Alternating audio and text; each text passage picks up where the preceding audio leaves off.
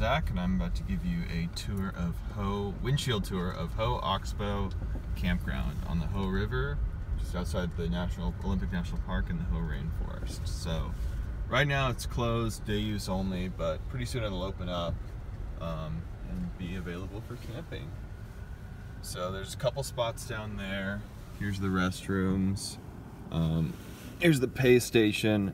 So the deal with these DNR campgrounds is as long as you have a Discover Pass, you can use it for free, but the Discover Pass is about 20 bucks.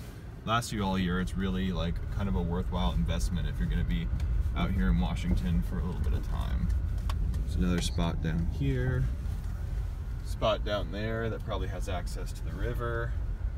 And you come down here, there's a few more spots. It looks like this is like the primo one, because the Hoh River is right over there. Here's some people that are camping that are not supposed to, but hey, you know, it'll probably open up this week. It's like the third week of June now, so yeah, pretty soon. There's river access down there. You can probably launch a boat if you really feel like it. Looks like there's a trail going that way over that little bridge. It looks like there's like 8-10 spots, some of which have river access, some of which don't, but super pretty. Like I said, it's basically free as long as you have the Discover Pass. I think the maximum you can stay here is 14 days within a calendar year. When it opens up, there's probably a campground host here too, so there's always that. There's another spot.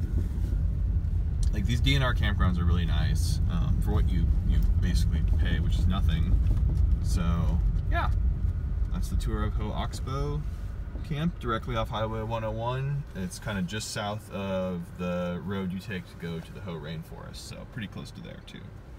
All right, well, happy camping.